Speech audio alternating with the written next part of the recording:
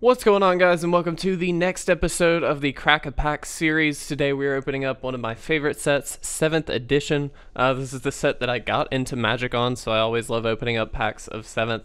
As far as value goes, we really only have one card that's sitting just way above the fold at $55. We have Ensnaring Bridge. But below that we do have Birds of Paradise, Lord of Atlantis, Meekstone, Coat of Arms, Wrath of God, Worship. We've got tons of awesome stuff. Lots of just random value, it looks like, in this set, so we'll do the best we can to hopefully pull something exciting.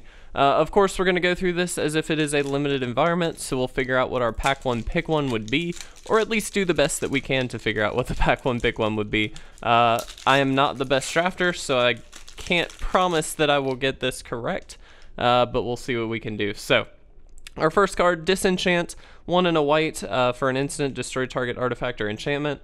Perfect sideboard card, always something you'd like to have in your sideboard, especially if you're white, because if a deck plays some heavy hitter artifact or some heavy hitter enchantment, you want to be able to deal with it, though it's not necessarily a main deckable card, only because artifacts and enchantments are not the big theme of this set. It's not like you're going to run into them every single game. Shock, great. Instant, 1 red, deal 2 damage to any target, either creature or player. This card is fantastic. Obviously something that you want. It's removal, it's burn. It does basically anything that a great burn spell should. So, I really do like this card. I definitely like it over Disenchant for sure. Telepathic Spies, a 2/2 for 2 and a blue. When it comes into play, look at target opponent's hand. This is okay. It's not great. It's fine only because you're gaining that information, and that's always good. But you really don't do it. There's no follow-up, right? You just have to then play around that instead of actually either taking a card from it or doing something a little bit more exciting. It just looks at their hand. It's fine. It's not amazing, though. Definitely would take Shock over it. Spined Worm, a 5/4 for 4 and a green vanilla creature. Definitely a great beater, perfectly fine in the big green decks. We do have, obviously, Birds of Paradise, and I believe we've got a few elves in here to kind of ramp into this, which is perfectly fine. I think I'd rather have Shock, to be honest. That might be incorrect, but I do really like Shock, so a little biased there. Howl from Beyond, X and a black for an instant. Target creature gets +X/+0 until end of turn. This is a scalable combat trick. I want to point out how that actually is pretty important. Most combat tricks obviously have a lot of relevance in the early game and some relevance in the late game depending on where the board state is. This always really has relevance because you're always going to be able to use it, hopefully, as sort of a removal spell.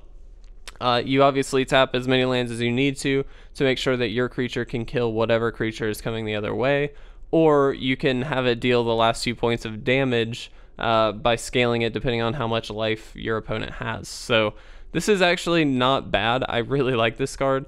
I think I still like Shock more, but I do like it quite a lot. Circle of Protection green, 1 and a white for an enchantment. Pay 1, and the next time a green source of your choice would deal damage to you this turn, prevent that damage.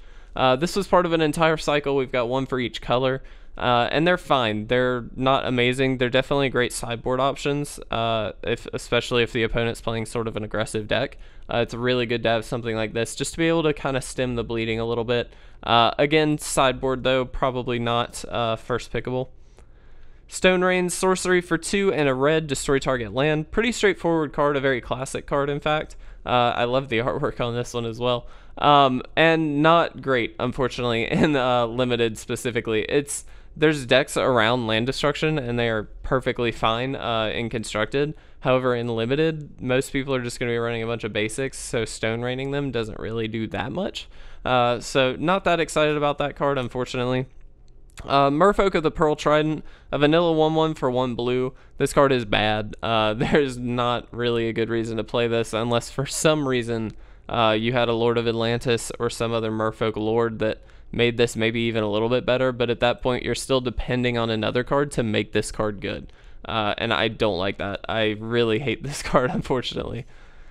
Wild Growth, enchant land for 1 green. Whenever the enchanted land is tapped for mana, its controller adds 1 green to his or her mana pool. This is a great card for just a green ramp deck. It's perfectly fine. Most of the time they're not going to be blowing up your lands or stone raining or anything like that, so you can kind of get away with enchanting your lands a little bit easier than you can enchanting creatures. And this does just ramp you, especially even just on turn 1. So I really like this card. I think it's perfectly fine. Not better than Shock in my opinion, but still fantastic. Unholy Strength, this artwork is hilarious. Enchanted creature gets +2/+1 for 1 black. I don't really like this card. Classic enchanted creature effect I'm not a fan of, and it really is just a pump spell at the end of the day. They can just remove it or do something like that, and then you have a 2-for-1 on your end, which is not good. So not a fan of that card. Knighthood, 2 and a white for an enchantment. Creatures you control have first strike. I think this is a powerful card, but probably not great for limited. It just seems a bit slow. On turn 3, I'd rather play a creature than play an enchantment. Late game, I feel like that's fine to play the enchantment, but at that point, hopefully you've kind of already taken over a little bit. So while this card is hugely, hugely powerful, I don't think that I'd want that. Fire Elemental, 3 and 2 red for a 5/4 vanilla creature. This is similar to the Spined Worm, except Spined Worm is easier to cast. I don't think that this is a bad card by any means. I would probably play it in just any red deck, but it's not that exciting. Honestly, if you're going to go big creatures, I'd rather go green, so not that excited. Telepathy, 1 blue for an enchantment. Your opponents play with their hands revealed. That's a very interesting enchantment. I think... Honestly, I don't know if this is good in limited. I might be wrong in saying that this isn't great, but it's a turn 1 play, so I kind of want to lean towards it's worth it. I'm going to put it here. We, of course, have our land, and then we have our rare Dregs of Sorrow, X4 and a black. Destroy X target non-black creatures and draw X cards. That is a powerful, powerful card. I feel like it's very late game, obviously, but it does refuel you. That might actually just be the pick. I think I'd probably pick that, just because it destroys not only 1 creature, but as many as you can actually scale it to, but it also draws you X cards, and there's no drawback other than it being an expensive card. And in black, you expect, if there's card draw, to have a drawback. So I think Dregs of Sorrow would be what I'd like to pick. Telepathy is an interesting card, though. I would definitely say that that might have some relevance. Correct me in the comment section, obviously, because I might be wrong, but I kind of dig that card. So if you enjoyed this episode of the Crack-A-Pack series, please make sure to leave a like or a comment down below. And as always, please make sure to subscribe to stay up to date on all of our awesome content. But with that, I'm going to get out of here. Thanks for watching, guys. I'll see you in the next Crack-A-Pack episode.